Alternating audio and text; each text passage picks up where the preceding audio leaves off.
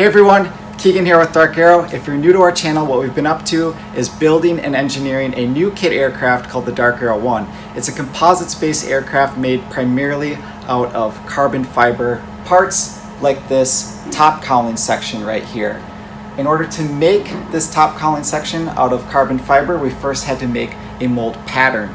We use this machine to do that. So I want to break this up into two-part video series. In the first part, I want to talk about this machine in particular, why we chose it, some of the details about it, some of the upgrades that we had to make to it in order to achieve the precision that we wanted for these types of parts. And then in part two, I want to go over how we machine out the mold patterns themselves, both small and large, for the entire aircraft. So let's jump right in.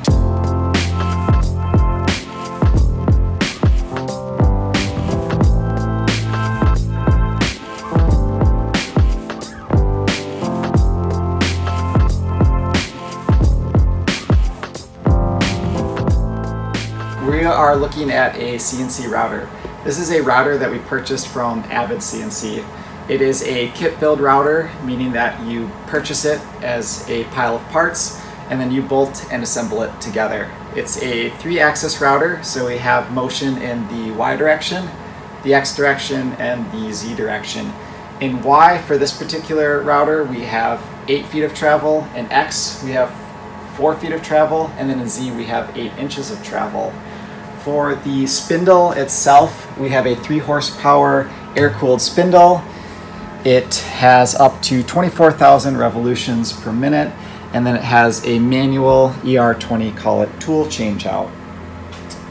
The machine or the router itself for X and Y is rack and pinion construction, and then for the motion control for the Z, we have a precision ball screw.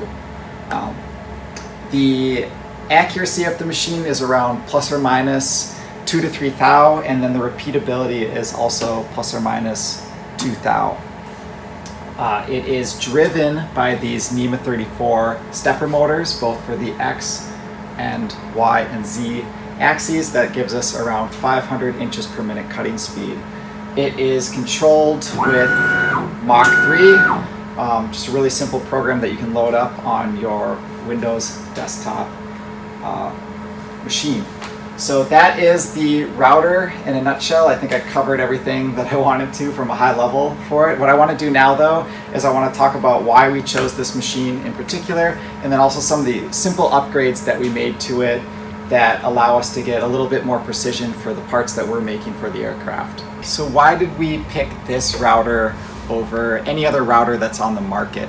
If you look at the market for routers, there's a whole spectrum. There's small routers which literally fit on your desktop, and on the other end of the spectrum there's large routers which take up an entire room and go all the way up to the ceiling and have crazy 5-axis. So what we had to do when considering this router was think back to what are we trying to achieve with it, what is the size of the parts that we're trying to achieve, what is the quality, and then what is the overall cost. So we really got 3 main things that we were considering when choosing a router for machining out all the mold patterns for the plane, which was cost, accuracy and repeatability, and then size. So this router itself fit a really good overlap of those 3 things. If we were to go any smaller, we're looking at piecing together a lot of different mold pattern sections to build up an entire mold pattern that fit the profile for the different sections of the plane.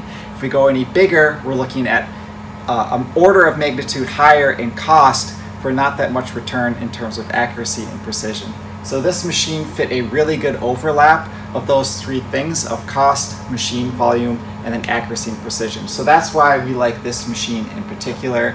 That is our first reason why we chose this machine over the other ones that are available on the market. Okay, so another reason why we really like this machine and chose it over other routers on the market is that what you see is what you get. So a lot of these parts, if they were to break or they were to get damaged, they are extremely easy to replace. Most of them are off the shelf. So what that meant for us is that if we had an issue with it, we could quickly order a new part and replace it ourselves. If you look at higher dollar value machines, some of them require a service technician to come in and actually repair the parts for you.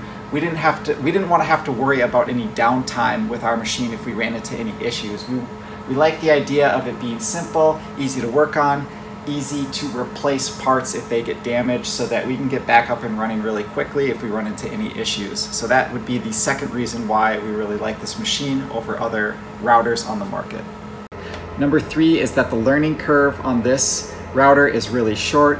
If we would have gone to a higher level machine that has 5 axes or more moving parts, more going on with it, the learning curve would have been a lot longer. So we wanted to get this machine, we wanted to get up and running. I'm not a machinist by trade, so we had to learn this and get making parts really quickly. This router allowed us to do that. The fourth reason why we like this router is because of its low power requirements. So it's only single phase 220 AC. What we like about that is that we don't have infinite power out of the shop here. When we run this router, we can also run our other machinery. We can run our Tormach, we can run our vacuum pumps, we can run power tools. We don't have to be worried about being power constrained by one machine out of the shop. So another reason why we like this, low power requirements. Number 5, the reason that we like this size router in particular over going even larger is the fact that this router doesn't break the bank in terms of floor space for your shop.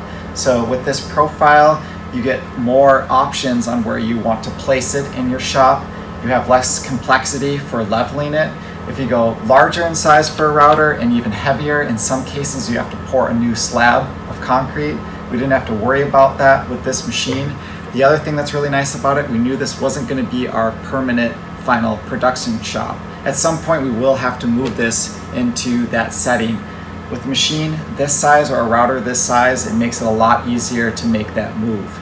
And when we're talking about size, that leads me into number 6, which is when you have a router of this dimension, this lower profile head, it's not just good for machining out mold patterns, it's also versatile in the sense that you can use it to machine out other things like your shear webs and your ribs and your bulkheads out of carbon fiber panels, which we use in the aircraft, and then also our carbon fiber brackets that go into the aircraft. So we wanted this router to be versatile. We didn't want to just use it to machine out our mold patterns and be done with it. We wanted to keep using it for other things so we get even more value out of this router. So with that being said, that is our top 6 reasons why we chose this router over other ones on the market. And let's talk really quick about some of the small tweaks and small upgrades that we've made to it to get even more out of this machine. One of the first small upgrades that we did to the machine is we swapped out the MDF that you typically see for a router like this with HDPE.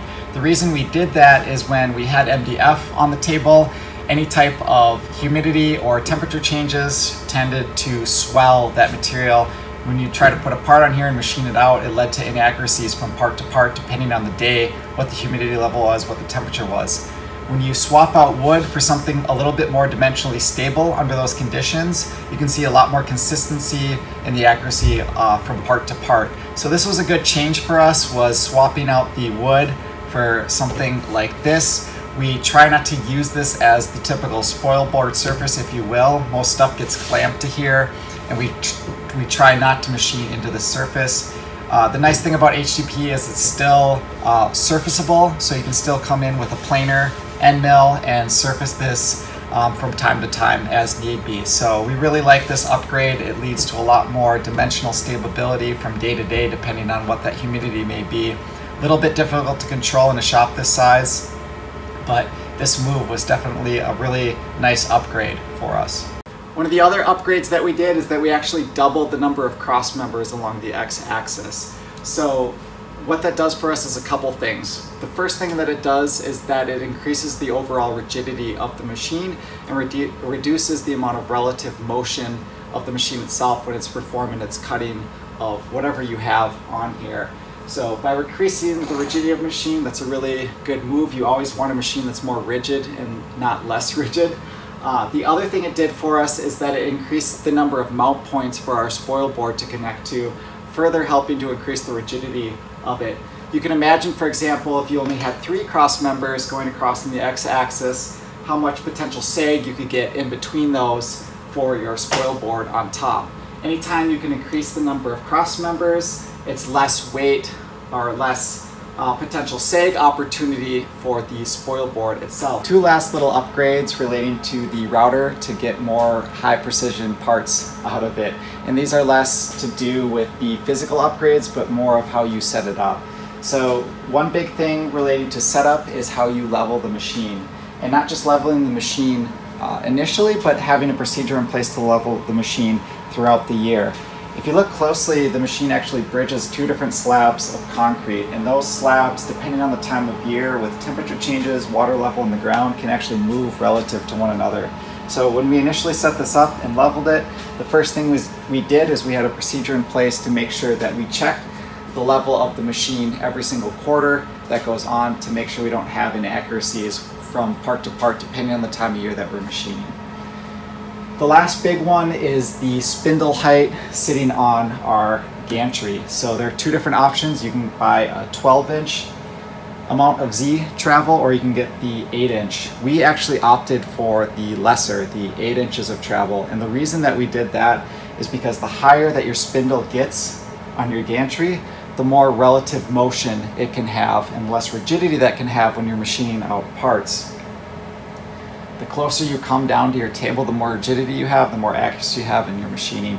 We care about accuracy more, so we actually opted for the lesser travel in our gantry height to prioritize accuracy over machine volume. So there you have it, guys. Part one of our router series. Why we chose this router, some of the tweaks and upgrades that we've made to try to get even more precision out of it. Stay tuned though for part two, because in part two we're going to talk about making the mold patterns themselves, how we do that. How do you make a large one that doesn't fit on the machine out of smaller ones and get them to all fit together nicely? So stay tuned for part two, you're not going to want to miss it.